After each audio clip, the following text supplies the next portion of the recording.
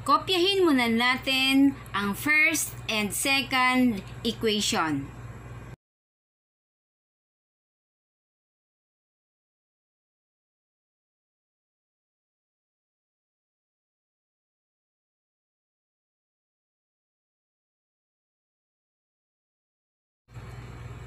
Ayan.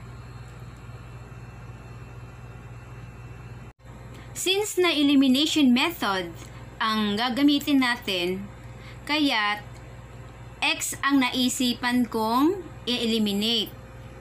Negative 2 ang naisipan kong i-factor para sa first equation para ma-eliminate ang x. Kaya mag-distribute muna tayo. Sa negative 2, ayan, negative 2 times x times negative 2y times 3z equals 7. So, yun ang resulta. Ngayon, kopyahin naman natin ang second equation. Kasi, yung variable x man ang napili kong i-eliminate. Tapos, isimplify yung mga natirang variables. Kumbaga, combine like terms.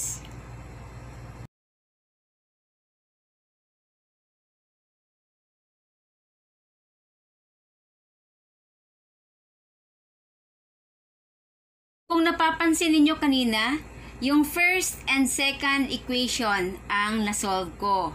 Ngayon naman, ito namang second and third equation.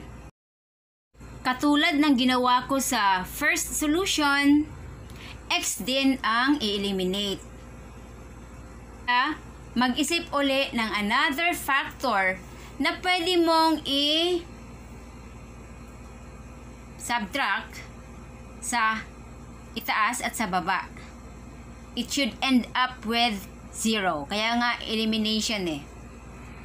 But always remember, kung ano man yung napili mo na factor, syempre i-distribute mo yon.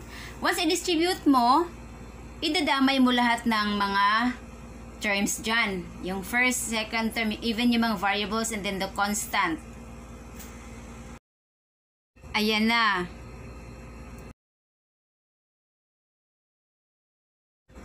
Yun din ang gawin sa baba. Since pareho man silang may mga factors. Hindi katulad nung nasa first solution. Isa lang ang may factor, kaya isa lang din ang na-distribute.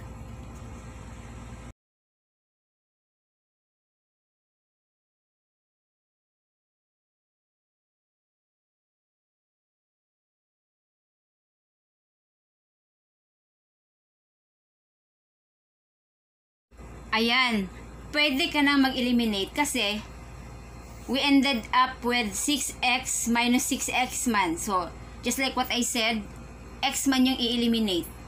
Now, combining alike terms. We have now the new equations.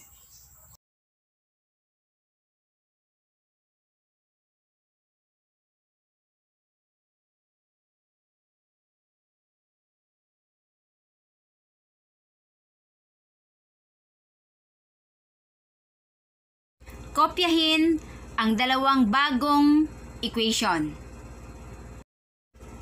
Sa dalawang variables na natitira, which are y and z, ang napili kong i-eliminate ay ang z. Kaya, nag-iisip ako ng isang factor na pwede kong itapat sa negative 5z para nga ma-eliminate ko siya later. Para ang matira ay ang y na lang.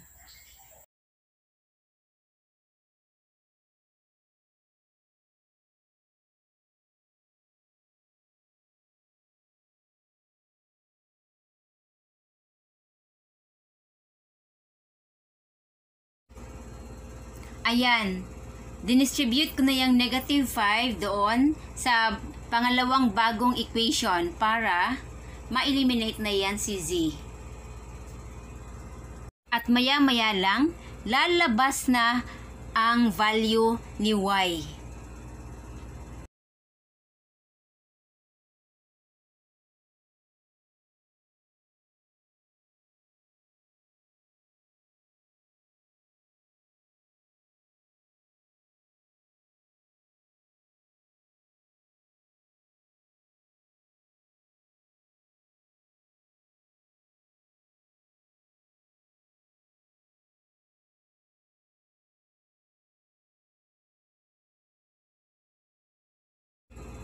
Negative 1 pala ang value ni y.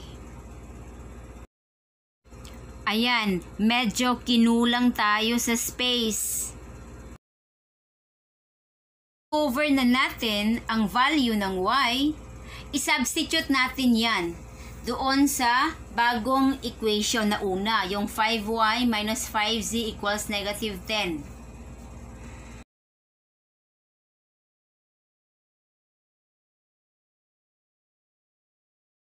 At maya-maya lang, lalabas na ang value ni z.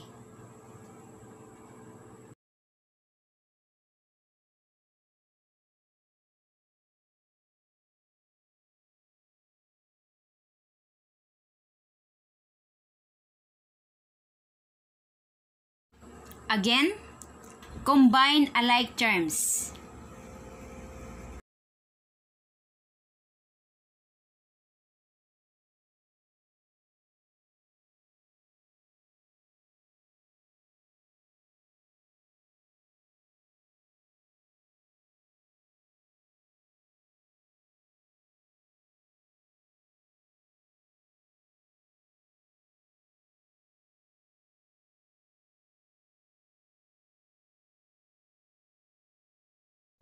We have now the value of z, which is 1.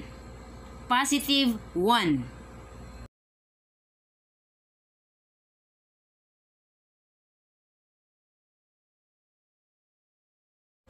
Ayan na. Meron na tayong value ng y, which is negative 1, and value ng z, which is positive 1. But, yung x wala pa. Kaya ang gagawin natin,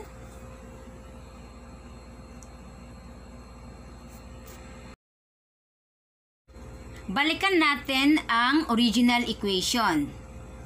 Tapos, isubstitute natin yung mga values na nakuha para sa y at z.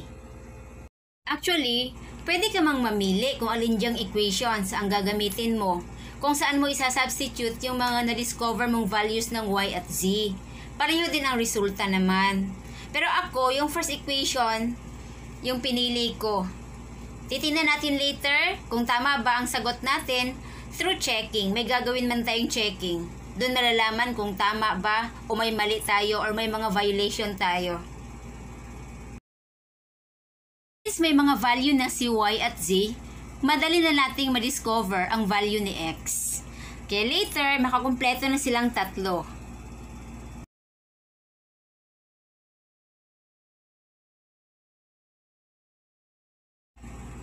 Ayan na si x. 2 pala ang value niya.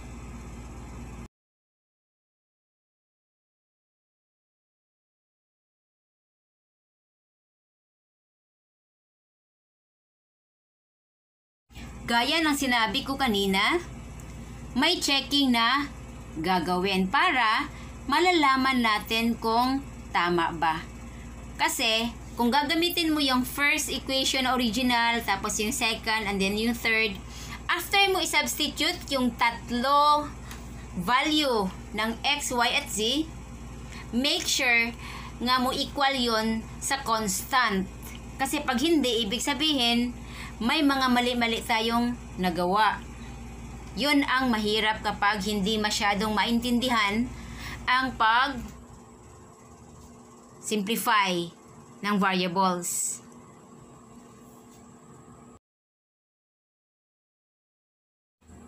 Ayan, nakatama tayo. Kasi yung 7, nag-equal man to itself.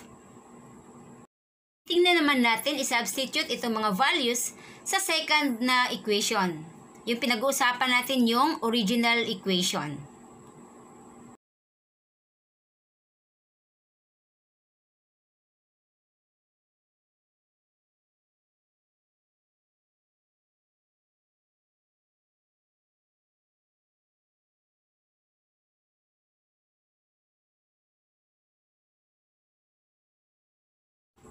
Tumama na naman tayo kasi yung 4 is equal to itself.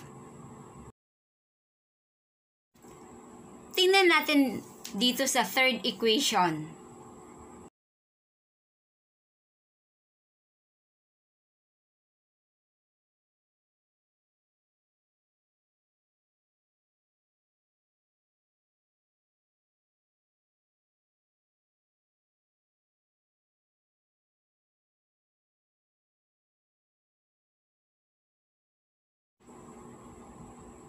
O diba, tama na naman. Actually, pwede naman yung isang equation lang gamitin. Pag tama siya, ibig sabihin, the rest dun sa equations na B and C, tatama din. Thank you for watching!